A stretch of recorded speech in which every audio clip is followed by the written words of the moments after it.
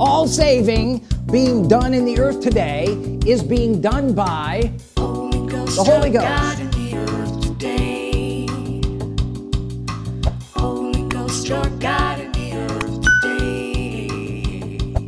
The Holy Ghost is God in the earth today, and you walk with him by saying words. My name is A.J.Hemstrought.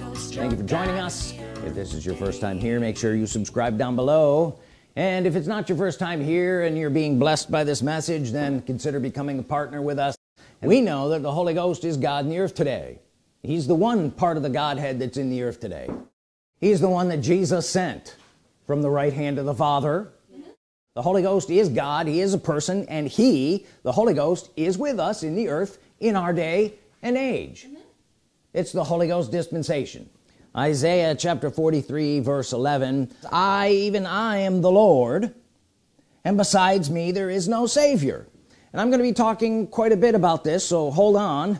Seeing the Holy Ghost for who he is. That's right. Psalm chapter 118 and verse 14. The Lord is my strength and song, and is become my salvation. Before it said there's no Savior besides me, here it says the Lord has become my salvation. Psalms 85 verse 9. Surely his salvation is nigh, or is near, say is near, is near to them that fear him. What do we know about fear and fearing of the Lord? It's worshiping the Lord. In fact, that word is translated worship many other times.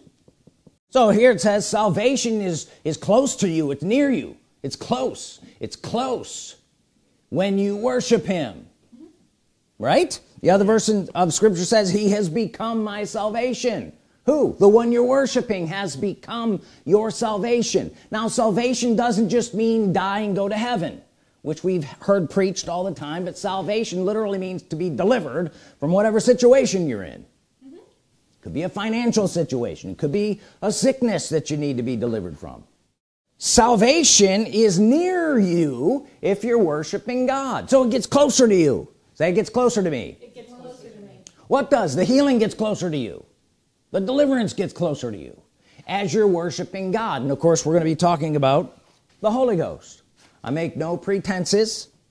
My job is to bring you into the worship of the Holy Ghost. In fact, he said that to me. Get them to worship me.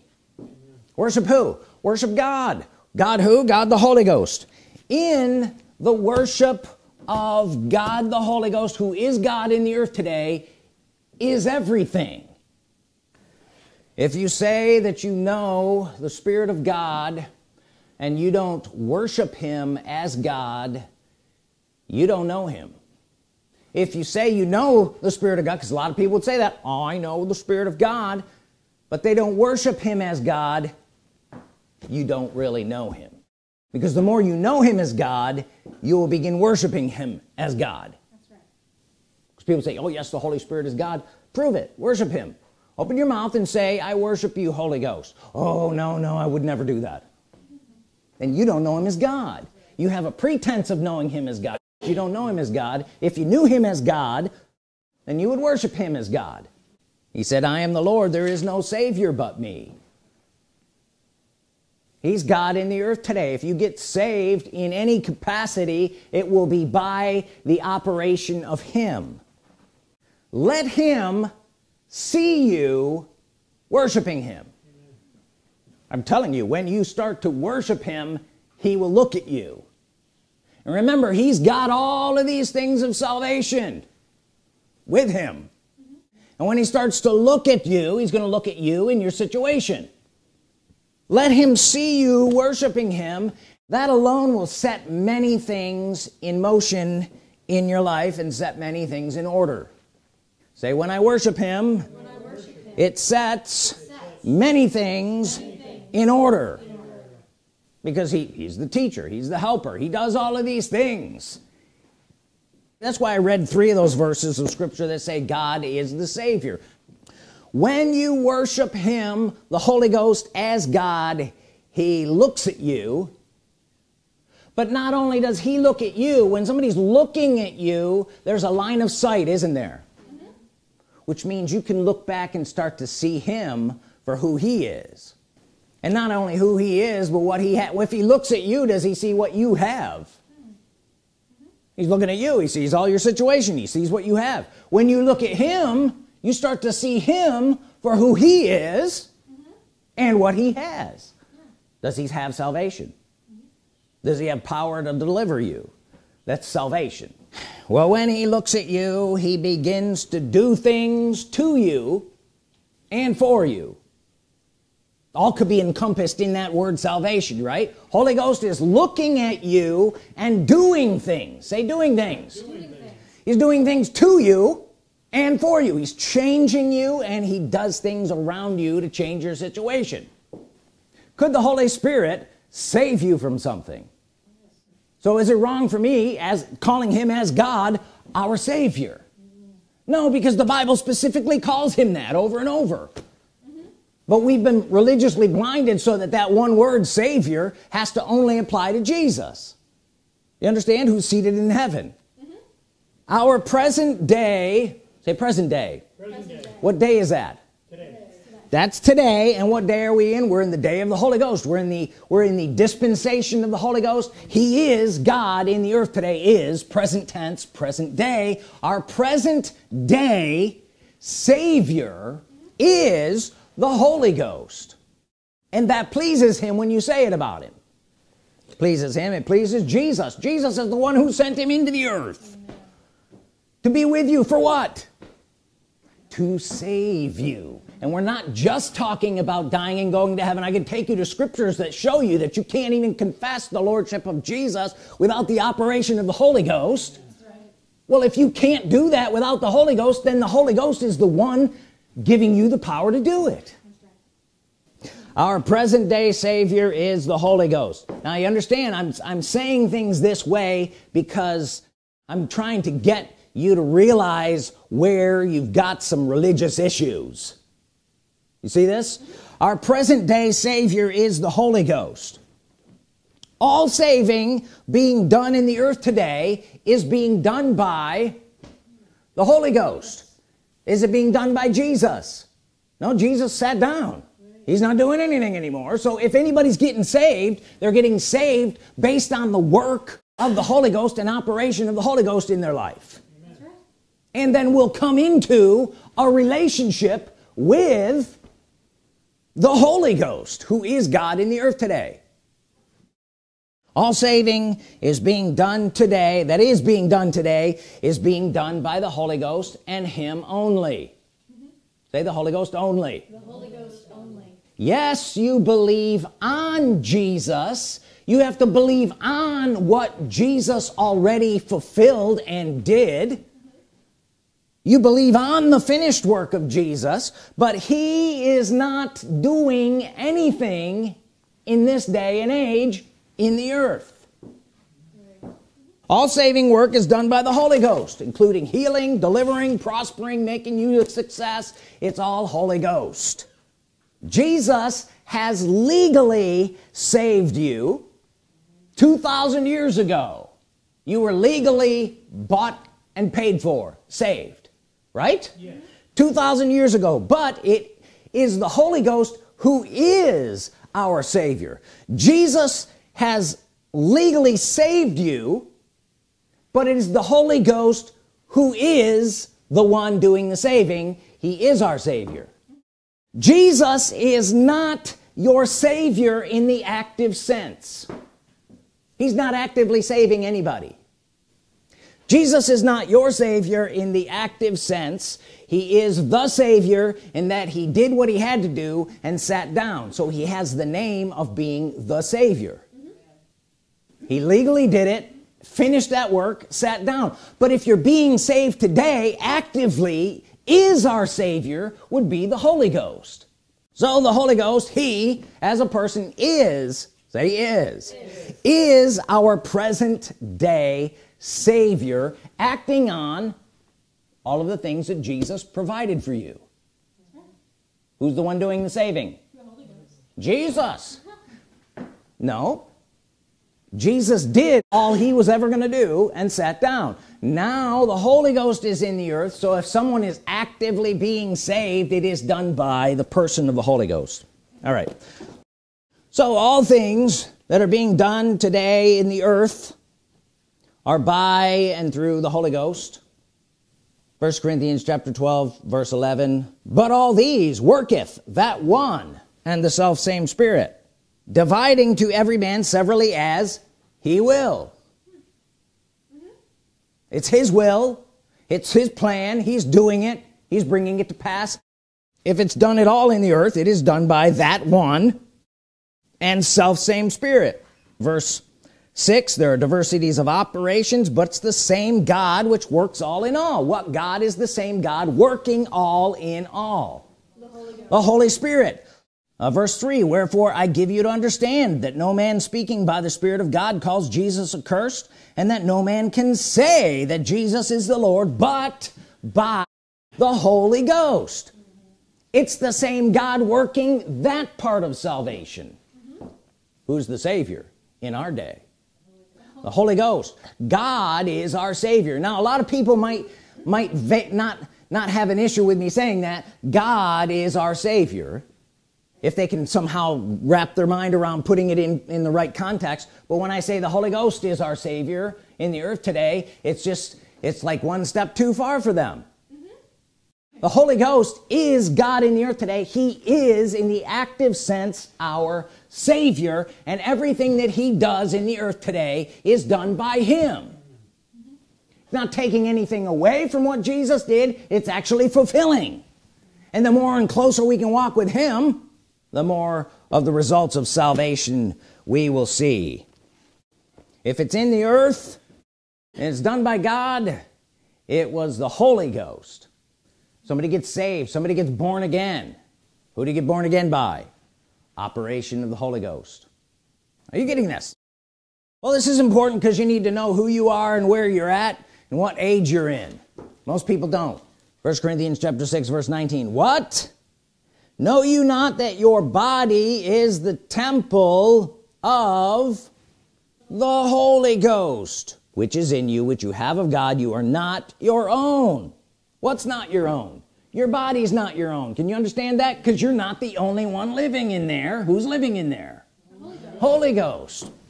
For you are bought with a price, therefore glorify, praise, honor, worship, magnify God in your body. Who's the God that's in your body? The Holy Ghost. You're to praise, honor, glorify God the Holy Ghost in your body. And I've said this before, well, is your mouth part of your body? Yeah, so you should be praising, honoring and glorifying the Holy Ghost with your mouth. Glorify God the Holy Ghost in your body and in your spirit, which are God's.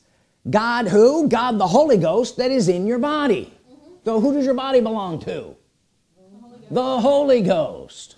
So you could say he owns you. So who do you serve? Who should you serve?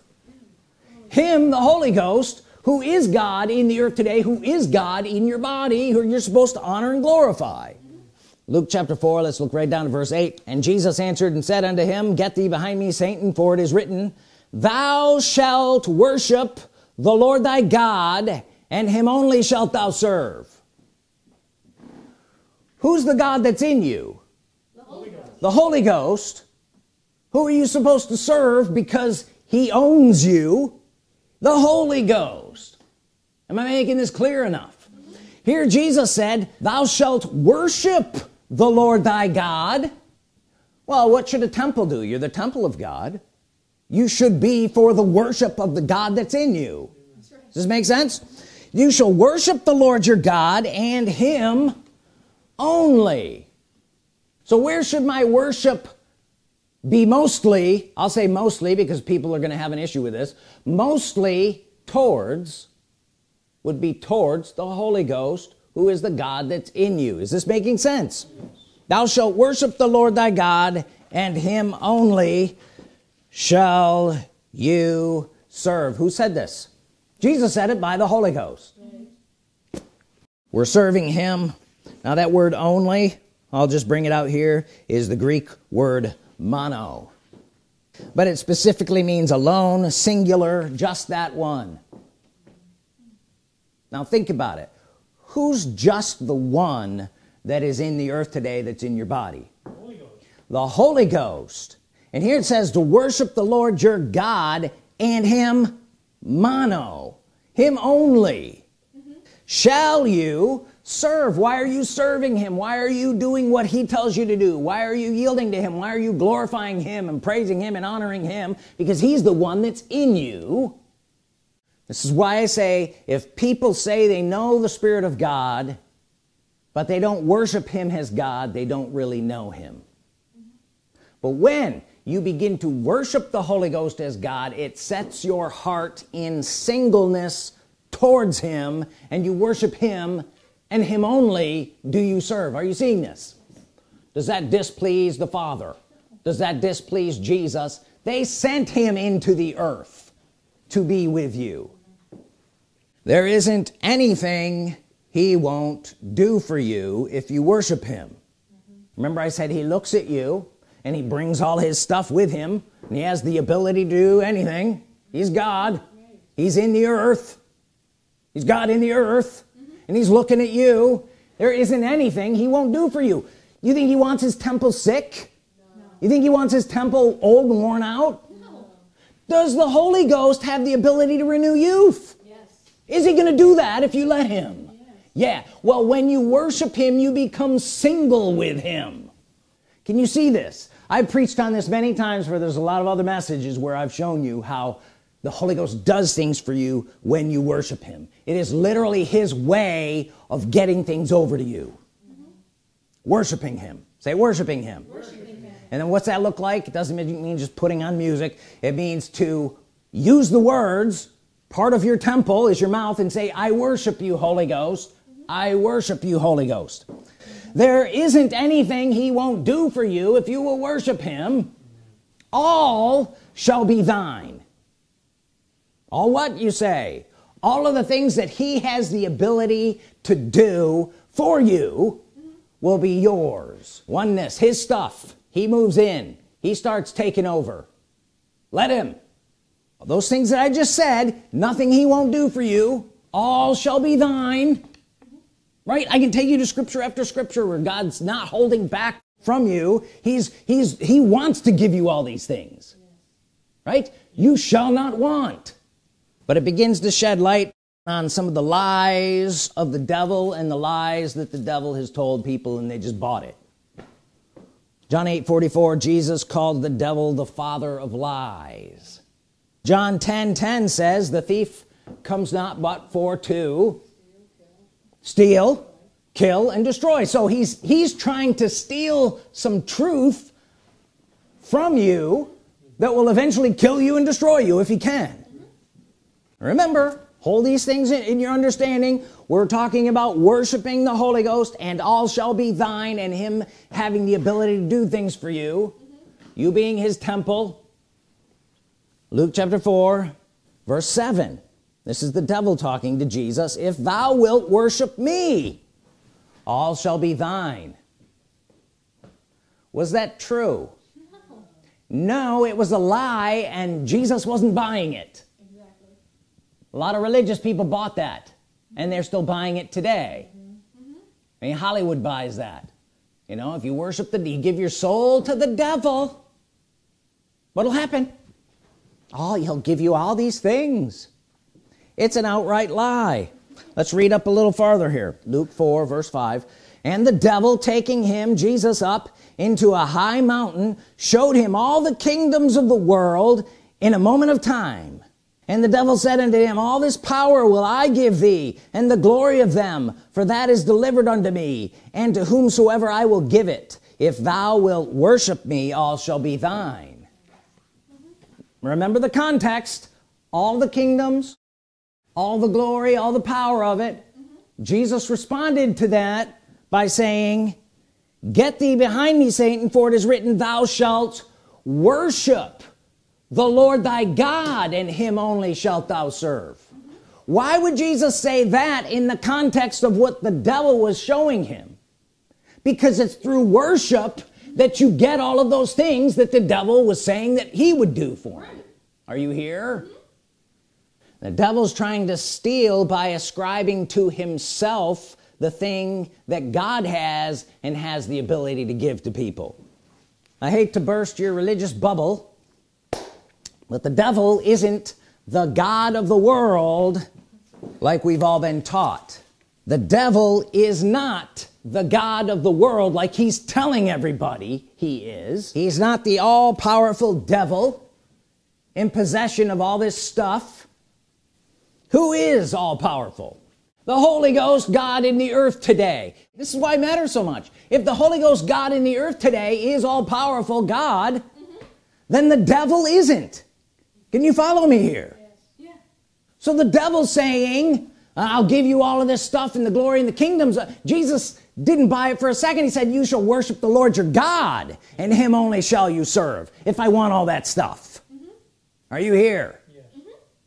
Psalms 86 verse 8, among the gods there's none like unto thee, O Lord, neither are there any works like unto thy works. Verse 9, all nations whom thou hast made shall come and worship before thee, O Lord, and shall glorify thy name, for thou art great and dost wondrous things. Thou art God alone.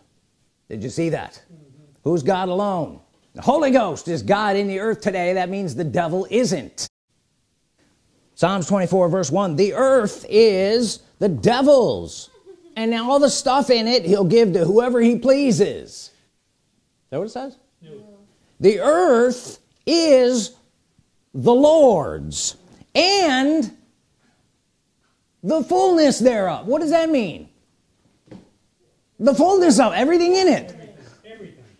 The world, say the world, and they that dwell therein. Who would that be? The people, the creatures, everything. The earth is the Lord's. He is God. Yes. Do you understand that? Which means if this verse of scripture is true, what the devil was saying about himself was not true. It was a lie. That's why Jesus said, get thee behind me, you shall worship the Lord your God. If I worship the Lord my God, does he have the capability of giving me the earth and the fullness thereof, the world and they that dwell therein? Yes, he has the capability to do that. If he didn't own it, he wouldn't be capable of doing that. So if I worship the Lord, he would be able to give me the kingdoms of the earth, the glory thereof. Jesus wasn't tripped up by the devil and his lies. Are you getting this? But we were, and we were taught this for years and years and years. Success is of the devil. Isn't this fun? The devil as God of this world, quotes, right? God of this world, the way he would like you to think about it. The devil as God of this world is a lie. It's religious. It's what religious people in Hollywood all have bought into. Jesus wasn't buying it. Satan is not the God of this world or this earth. And I just took you to a scripture that says, meaning the world and they that dwell therein. So he wishes he was, and he tries to act like it. And if people believe him, then what happens to them? They get deceived, lied to, steals from them, kills them, and destroys them. You watch. People get upset and angry that I'm saying things like this because they want to defend the devil and is like God in the earth today. My message is the fact that the Holy Ghost is God in the earth today, and there is only one God in the earth today, and he's a Savior in the earth today, which means to deliver from. Who would he be delivering you from? The devil. He means you got to understand the devil's not God in the earth today. 2 Corinthians chapter 4 verse 3, but if our gospel be hid, it is hid to them that are lost. It's hid. See that? Verse 4, in whom the God of this world has blinded the minds of them which believe not. Their eyes have become blinded. How did those eyes become blinded? Follow me here now. The only reason they think that he's the God of this world is because their eyes have been blinded. When their eyes are unblinded or light shines into them, they see the truth, that he is not God, right? Are you seeing this? The world has made him, the devil, God, and blinded their eyes have become. They bought the lie he sold them. Same lie he tried to push over on Jesus. They bought the lie and blinded their eyes have become. And they now think that he's the God of this world. That's what this is talking about. See if I can help you here. The God of this world, who's he the God of? Blinded people that are deceived. Now Jesus could have went down that road and worshiped the devil. Then the devil would have been the God of Jesus. Are you here? There are false gods. He was trying to act like God. He was lying to Jesus that he had all this power. So he's only God over blinded people who think he's God because they're deceived. Ephesians chapter 6 verse 12, for we wrestle not against flesh and blood, but against principalities, against powers, against the rulers of the darkness of this world. If he is God at all, who is he a God over? The darkness. So he's not God of this world in the sense that we've kind of bought into. He's God in the world. So he's the ruler of the darkness of this world. He's only ruler in the darkness, meaning people's eyes are blinded so that they think that he has power over them. He is not the God of my world. Say that. He is not the God of my world. And he's certainly not the God of the earth. He's not a God at all. He's a fallen angel who's deceiving people, and the people that he's deceived think he's God because they're deceived. He's the ruler of the darkness, people that are in darkness. You seeing this? But Ephesians 5:8 says, we are light in the Lord, walk as children of light, which means we're not even in that kingdom anymore. He has no control or authority over us. John 14:30 says, the prince of the world comes. Jesus was talking about it. Says the prince of the world comes, but he has nothing in me. Had no control over him, couldn't do anything. Are you getting this? So it's a deception. Did I get that across? Yes. It's one of those things that is so embedded in our religious thinking, but he is not God. He's only God deceptively in people's minds that are in darkness. But he doesn't control the earth. So it's deception to think that success is of the devil through worshiping him, because success is something that the Holy Ghost has and will give you when you worship him. True success, true salvation, true prosperity comes from worshiping God. God who? God the Holy Ghost, the one that you are a temple of. You know, I hesitated to go down that road because I hate talking about the devil. But you have to, because so many people are deceived by him. Psalm 75 verse 6. For promotion comes neither from the east, nor from the west, nor from the south, but God is the judge. He puts down one and sets up another. Who does? God. Who's God? Holy Ghost. You mean the devil? No. Can God promote you? Yes, he does promote you. It is part of the package of what you get when you worship him. It comes on you. Say promotion comes on me when I worship him. You see what the devil is trying to do to Jesus? Worship me and I'll give you all this stuff. Worship me and I'll promote you. It was a lie. It was a lie to get deception into Jesus, because promotion comes from the true and living God, who is the Holy Ghost, who's God in the earth today. Welcome. Promotion, deliverance, healing, youth renewal, all of these things come by him. If it's done in the earth today, it's done by him, the Holy Ghost, who is God in the earth today. He is our present day Savior. Jude verse 18, how that they told you there should be mockers in the last time. What time are we in? The last time. We're in the last time. I would argue we're in the last of the last time. Verse 19, these be they who separate themselves, sensual, having not the Spirit. What have they not? Spirit. What Spirit are we talking about? Holy Ghost. He actually says Holy Ghost in the very next verse. But what I want you to see here is mockers. There should be mockers in the last time, the last day. What are they mocking?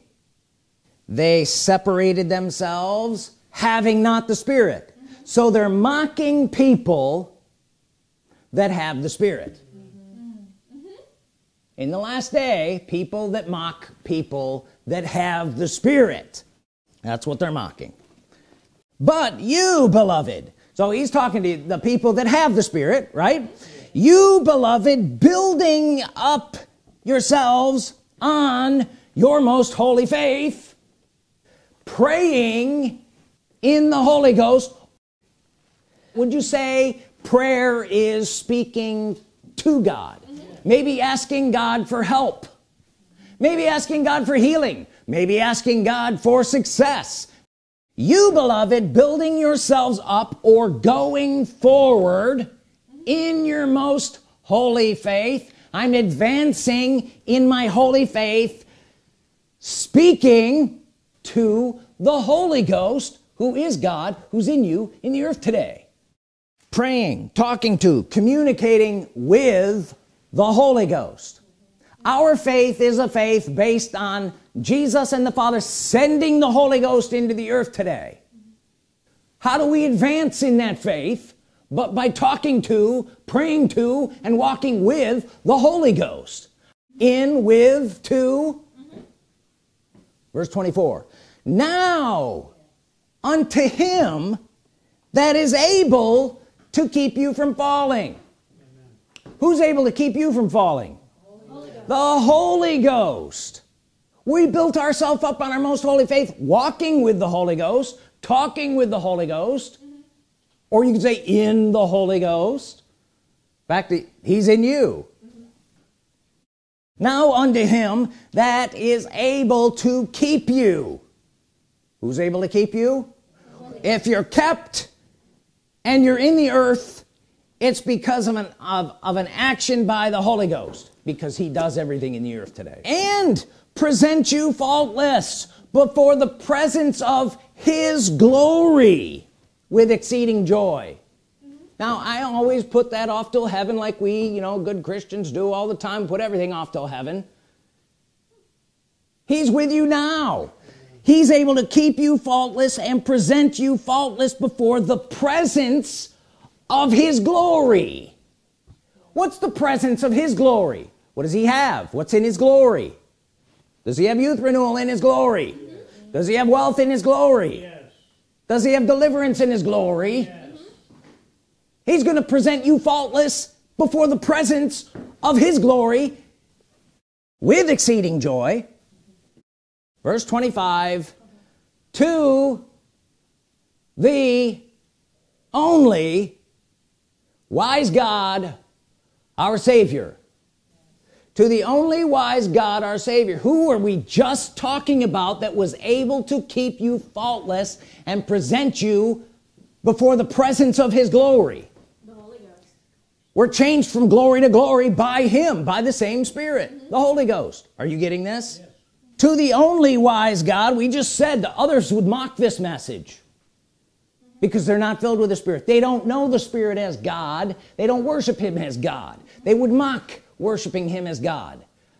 He, the Holy Ghost, is able to keep you from falling and to present you faultless before the presence of his glory. We're changed from glory to glory by the Spirit of the Lord. He has glory. He is glorious.